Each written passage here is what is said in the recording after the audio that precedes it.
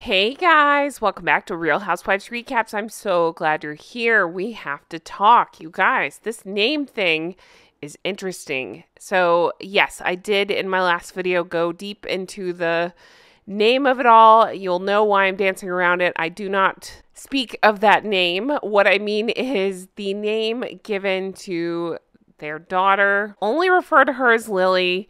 And I'm not coming for kids. I'm saying their parents are a-holes. It's up to you if you believe the kids exist. But I'm saying the parents are a-holes. They did this name thing.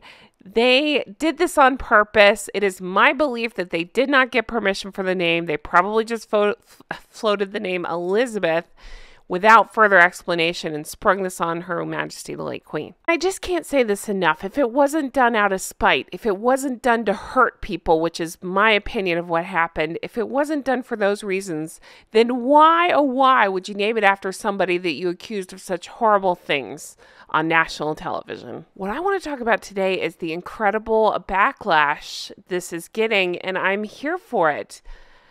You know, it couldn't have happened to two more deserving people. They have brought this upon themselves. They have continued to be just dreadful, ghastly, horrid people, and here they are. As I mentioned in the earlier video, you know, we knew this. We know this about them, but the public at large doesn't know all these details. They don't remember this stuff. So I'm so glad that, again, it seems to be the major news out there right now is what a-holes they are.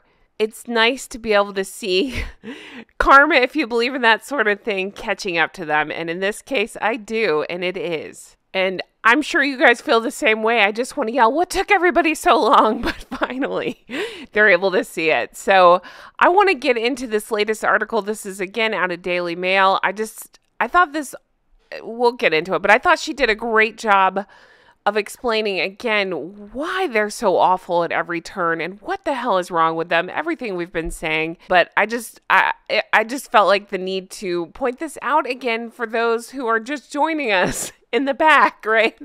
We need to talk about this. For those saying, how could they use a name to agitate everybody? Oh, don't worry, they've done it before. Just a reminder that allegedly the name Archie was Prince George's name through security. So doing that caused a whole thing for the Wales family.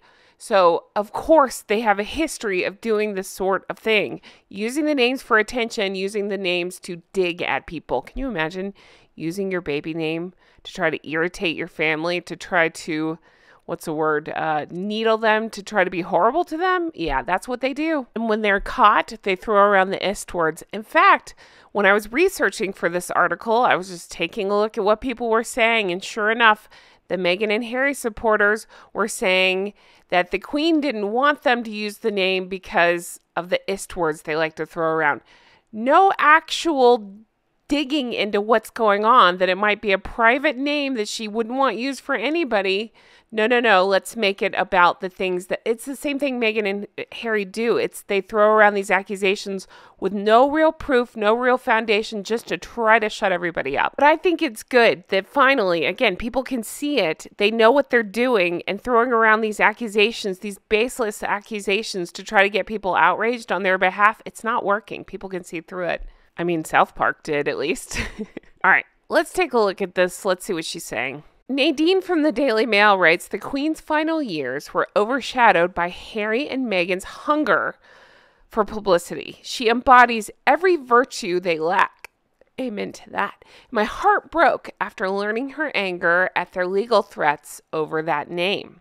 So she's referring back to this book that's coming out. I've already discussed it. It comes out this Thursday, the 18th. I'm unfortunately out of town, but I still have videos coming out, so don't worry. But I will be covering this book, hopefully starting next week. I'll be able to pick up a copy and jump in because I'm excited to read it. I'm here for it. Anything bringing up this stuff and taking down Harry and Meghan, I'm here for. All right, let's get into this. It says, the book has shown an extraordinary light on the inner workings of the contemporary monarchy. From the passing of the Queen at Balmoral to the secret plans for a regency in the event she became incapacitated during the final years of her life. But nothing prepared me for today's front page revelation that our late queen was, according to Accordia, as angry as I've ever seen her when Harry and Meghan furiously insisted through their lawyers that she had given permission for them to call their daughter that name, the late monarch's private family nickname. Normally, it would be like, oh, it's a name, who cares? But this is a big deal.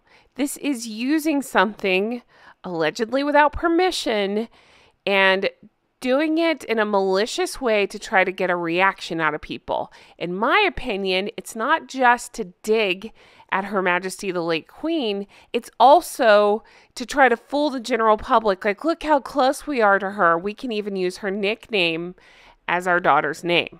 We're reminded that the dastardly duo, I don't say their titles here, fired off an aggressive legal threats to anyone who dared to suggest the Queen was anything less than delighted. This is something I've heard as well, something I talked about. That's their favorite thing to do. They can accuse anybody of anything they want, but ooh, if people turn around on them, they fire off scary legal letters, right? Yet now, thanks to this book that I'm so excited to read, it appears the last years of Queen Elizabeth's reign were overshadowed by not only this extraordinary decision, but by Harry and Meghan's hunger for publicity and tendency to air their grievances on TV and in writing. What else do they have? What other skills do they have? I'm not justifying it. I'm saying, like, these two losers. Again, I'm just so happy to be where we are now, and it's finally catching up with them. The Queen embodied every virtue this pair lacks. She was loyal, dedicated, hardworking, and driven by duty every day of her life. At times, if we're honest, to the detriment of her own family and happiness. She always put the nation first. Can we just take a minute and highlight this? Amen. I love this writer so much. I think that's so beautifully said and exactly how most of us feel. She was loyal, dedicated, hardworking, things that Harry and Meghan have zero knowledge or clue of. I mean, they're lazy, blinking grifters, right? I think, what was it, Bill Simmons coined that, and I think he's my hero for that. But yeah, she's everything that they will never be, and they can't get it through their thick heads why that might be the case. When I read the revelations in Robert's book, my heart almost broke for the king. What a burden he has had to bear over the last few months as his younger son and that one's wife had shared countless private details about the family and started fights with the media. How painful it must have been for Charles to see his ailing mother so upset in his own son and daughter-in-law's behavior. Not beloved daughter-in-law, that's for Catherine. Anyway, his own son and daughter-in-law's behavior, and then lose her, knowing how she felt in her final years, and having to console the nation. Thank God he has Camilla to keep him grounded. It continues on. Why do they, Harry in particular, keep acting like this? Because they're awful, awful people. I've often said that the death of Diana might be behind it. We all remember, okay, this is where I get frustrated. I will not play this game. Many of us, most of us, have lost a parent, a sibling, somebody close to us. It does not give you, a spouse. It does not give you this free pass to act like this. It does not give you a free pass to accuse people of horrible things like they have done. It doesn't. This is ridiculous. I've so many times said William had the same upbringing, and we see him completely turn out, polar opposite. Family man, driven, hardworking, amazing guy, right? Future king. Complete opposite of that one. So no, I don't give him a free pass. I don't like that whole thing. And people bring it up in the comments, and I do get heated about it just because it just doesn't give you a pass. Who among us hasn't had some sort of tragedy? You don't get to act like this. So it continues on, but William walked on that day. Oh, yay. Okay, I didn't read ahead. So they're saying the same thing. William also lost his mother. He suffered the same pain. That's what I've been saying. He went through the same things, yet his behavior has been exemplary. Poles apart from Harry's. That one is about to turn 40 years old. He's an adult. He needs to start acting like one. That is something else that has come up quite a bit when these articles call them a young couple. They're not. They're my age. We're not young anymore. The gig is up. I don't get to act like an asshole and say, oh, I'm 40 years old. No, that's not how life works. Thought she did a great job with this line right here. Ready? All his endless therapy sessions don't seem to have given him the tools to put his experiences into perspective. Bam! That is so good. Doesn't seem to realize that while he's had undoubtedly suffered personal loss, he's one of the most privileged people on the planet, not one of the most put upon. The death of a parent in a young life is no excuse. This is what we've all been saying, to behave badly toward your surviving relatives as you grow. In fact, the opposite is true. Ding, ding, ding. In his memoir, that horrible book we read, among other revelations, Harry chose to tell the world that he lost his virginity in a field. Ugh. But how strange that in the same book, Harry failed to recount the details of a phone conversation in which the Queen allegedly gave her blessing to him and Meghan for the name of their daughter. I think that tells us everything. So that's it for the article. You see why everyone's fired up about this, especially me. I couldn't agree more. And again, I love that we're talking about this stuff. I think it's important to continue to talk about this stuff. They do not get a free pass. Oh, God, they really do make me sick. It really does. Seeing these pictures makes me ill.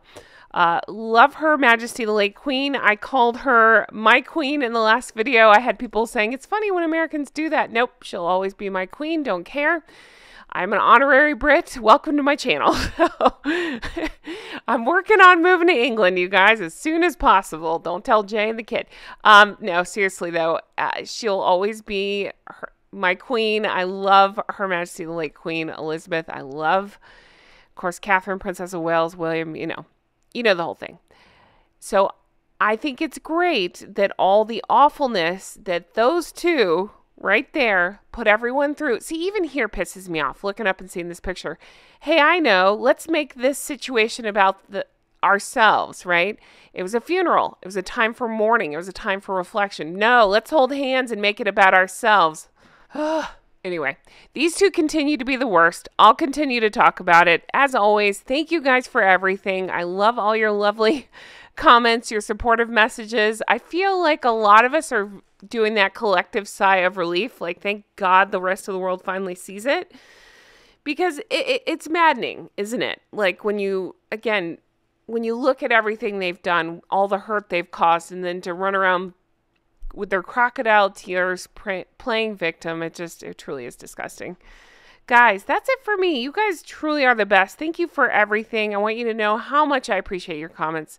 Dying to read your comments on this. Really want to know your thoughts. I especially just love that line talking about how Harry goes on and on about virtue signals, if you ask me, about therapy, but it sure as shit doesn't seem to have fixed him or Meghan for that matter. So here we are. Glad the rest of the world sees it. Oh, collective sigh of relief. Thank you guys for everything. You know how much I appreciate you. If you want to further support the show, there's several ways to do it.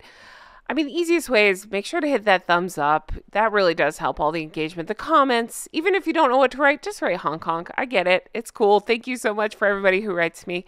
We have the merch, Not Bloody Likely. Recollections may vary. Indeed, right? Oh, I'm so excited about this book. This is the book. Like I say, I'll be picking this up. But if you want to further support, check out Patreon. Patreon.com/Real Housewives Recaps. That's where you too can become an executive producer, just like the geese and ganders you see before you on the screen.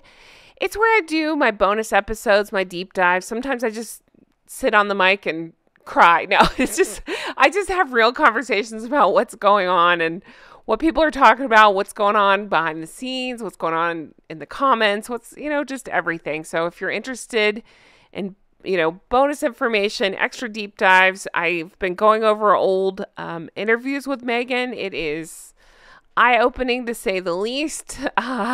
We have a great group over there, so check that out if you're the least bit interested. Again, it's patreon.com/Real Housewives Recaps. Guys, thank you so much for all the lovely comments. I appreciate it so much, and I truly hope you all have the best day. I can't wait to bring you more stuff like this, and can't wait to see what pisses everybody else off soon. So take care. Bye-bye.